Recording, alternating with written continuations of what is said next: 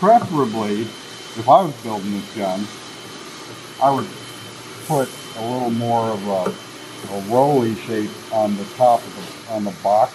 Okay. See what I'm talking about here? How this is kind of flat top and abruptly roll on the side there. In other words, this needs to be rounded up. That all fit in pretty good, finally, didn't it? Oh, yeah, fit right in. Yeah, that's what it's supposed to do. All right.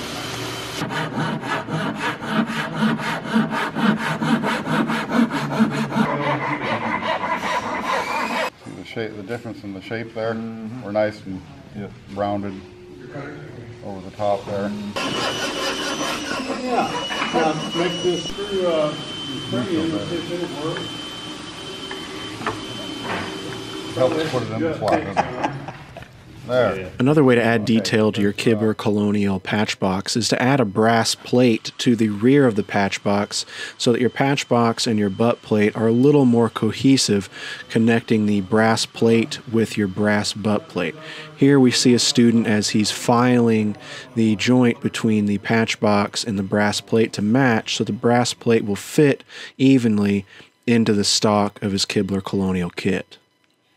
Because this is an add-on to the Patchbox that comes machined to your kit, there could be a couple issues on fitting and getting the spring to work. So we're going to see here how Mike Brooks guides this student through fixing and adjusting his Patchbox to fit. Obviously latches. Yeah.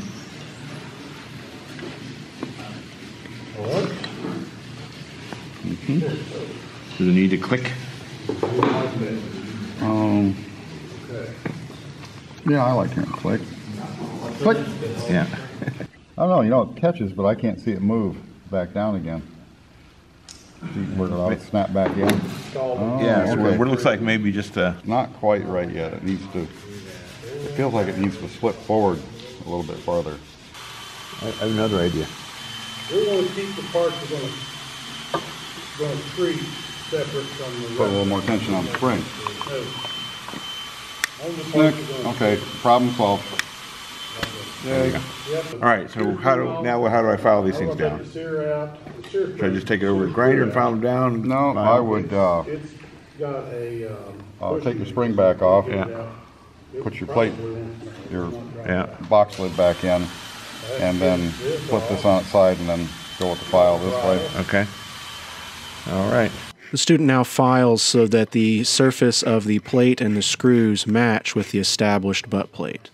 Many Colonial era long rifles feature a thumb catch on their Patchbox, and here you can see as instructor Mike Brooks demonstrates how to carve one of these into the Patchbox on this student's Colonial kit. He's starting by using a curved gouge to create a vertical stop cut, and then he comes in with the same gouge from the side, cutting towards that stop cut, using his mallet to tap the gouge as he's carving. Using a mallet here helps prevent any tear-outs or busting of or through that stop cut at the edge of the Patchbox. The tapping is a really controlled way to remove wood in this delicate space.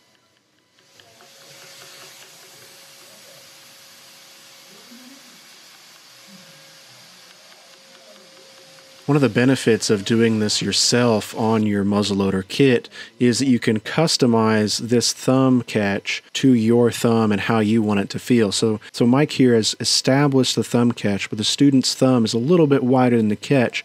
So Mike is using his gouge to extend that stop cut around the established curve to widen the catch to fit the student's thumb.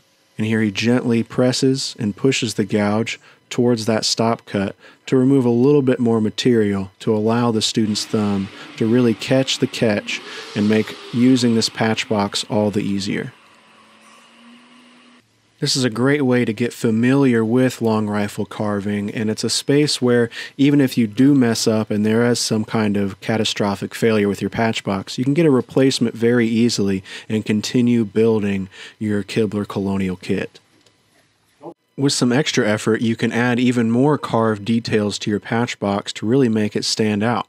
Here you see instructor Mike Brooks as he uses a checkering tool to establish a molding line around the border of the Patchbox. This is really similar to the techniques that you've seen in some of our other videos about adding toe and forestock molding. To terminate this line, Mike Brooks is alternating his gouge to create a vine pattern at the front of the patch box. You can see here that much like creating a stop cut for the thumb catch, Mike is stabbing or cutting into the wood from the top and then rotating his gouge, lining it back up so that we have this nice vine pattern towards the front of the patch box. As many builders can attest to, it's easy to do something like this on one side, and it's even harder to replicate it on the other side. So you want to make sure to go slow and be patient as you establish the same pattern on the other side of your patch box. Big sweat there was doing it and not splitting this thin piece of wood right down the middle. Yeah, I would imagine.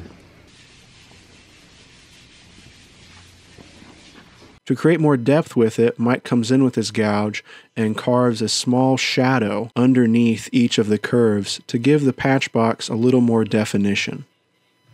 This is another simple way to practice and also add another level of quality to your patch box and your muzzleloader in general. Here you can see the finished patch box.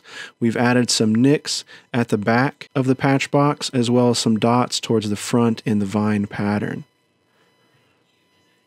With the application of stain and finish, this carving darkens and adds a great stylistic contrast to the entire patch box. We hope this video has given you some information and some inspiration to start on your own muzzleloader build.